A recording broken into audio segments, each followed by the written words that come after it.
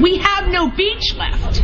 It's gone. It's left. In 2 months, we have no beach. And it's because BP's oil went up there and it killed all our marshes. And now our beach is gone. We're crabbers.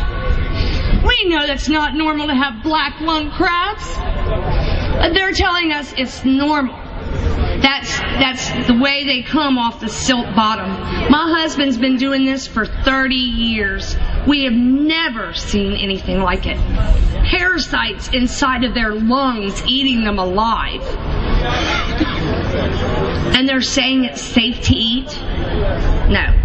Well, we went and we put 10 crab pots out for 27 hours and went and pulled our crab pots and had 11 crabs.